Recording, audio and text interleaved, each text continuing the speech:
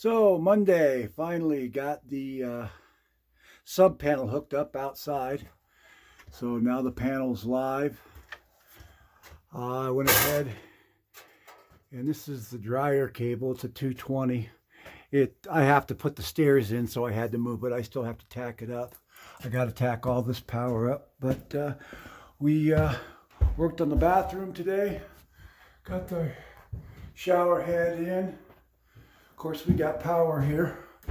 Those bulbs are just there. There's your fan, heater, and everything there. You can see GFI is working. So I still got to put some trim around this. But the shower is in. I might even take a shower. It's got to be cleaned up a little bit, but I'm going to wait on the flooring just because I don't want to damage it. Still got to put the toilet in. It's getting kind of late. But yeah, powered everything here.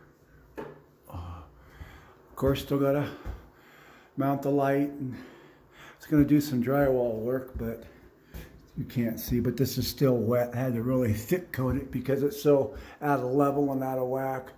So we got a few things to do, but we're getting there. So anyway, we'll see you.